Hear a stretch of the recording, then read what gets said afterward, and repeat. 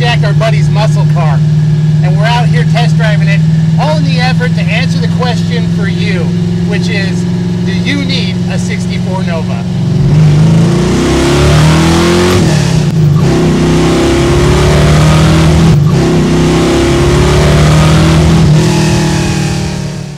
We're launching a new video series on the Garagefathers today in this video.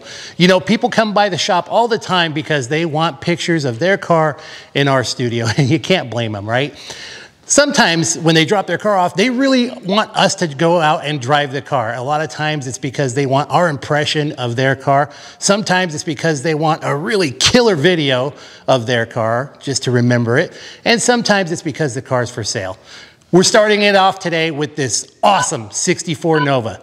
So buckle up, because it's going to be a wild ride.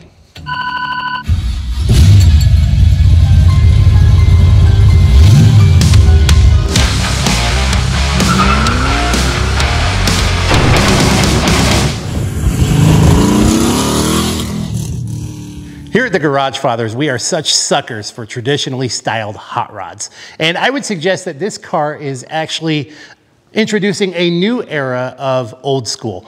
And it actually perfectly represents the era that I was in high school in the mid-90s, because back then, man, the coolest cars on the streets had these brand new 4-inch cowl induction hoods.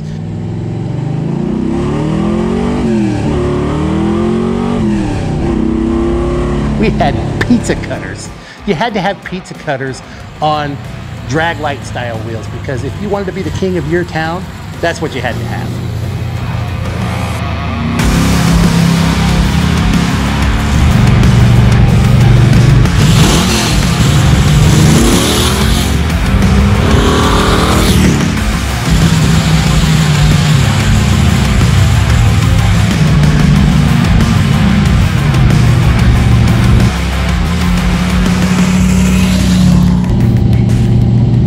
Now this car, let's be honest, it doesn't probably have the best paint job that you've ever seen.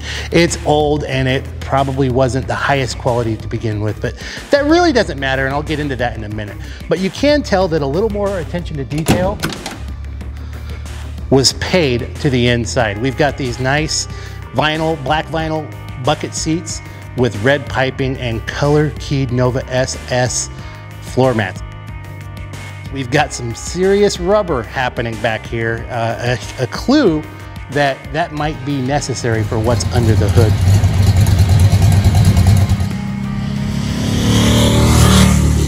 Okay, boys and girls, this has got a GM Performance Parts ZZ430. That means it's got 430 horsepower, which makes it a beast. It makes it a handful, let me tell you. And he has 411s in the back. 411s. With a 5-speed. With a 5-speed. So you get the best of both worlds. So you know how low geared first gear is, right? Right.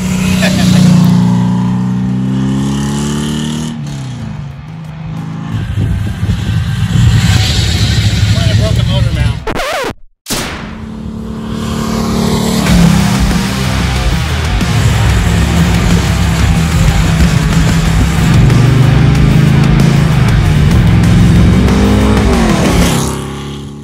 Now, as we come around the back, you'll see that Novas didn't have a huge trunk from the factory to begin with.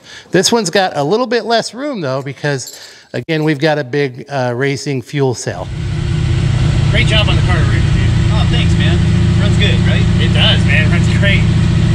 By the way, guys, one of the requests from the owner of this car was that we tune the carburetor a little bit for him. It was running a bit rich.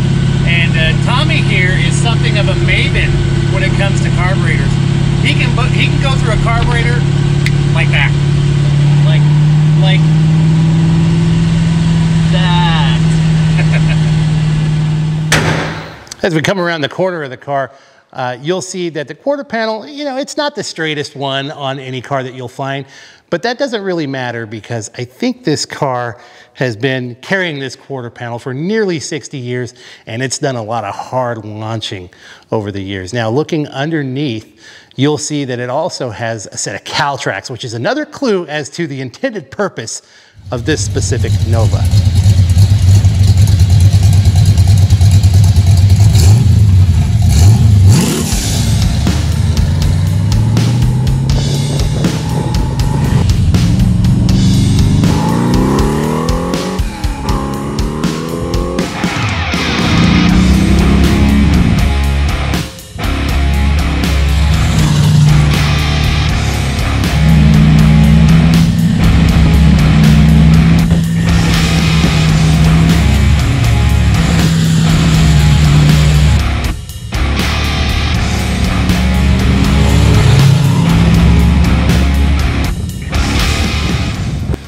Now, I don't want you to get the impression that this car is only capable of going from stoplight to stoplight. It's equipped with a Tremec TKO 5-speed transmission, which means you can take it to any town you'd like and start collecting pink slips.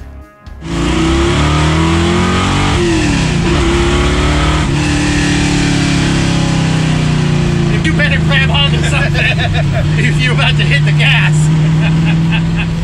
Now, our good friend Tom owns this car, and he's been telling us for years that he's dying for us to go drive it. The most important part about this entire car is right here, underneath this cowl induction hood.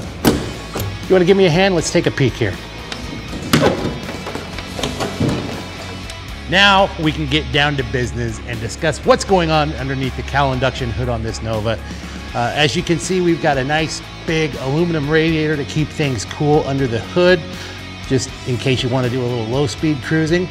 And we've got a pretty fancy looking fuel system here that I see.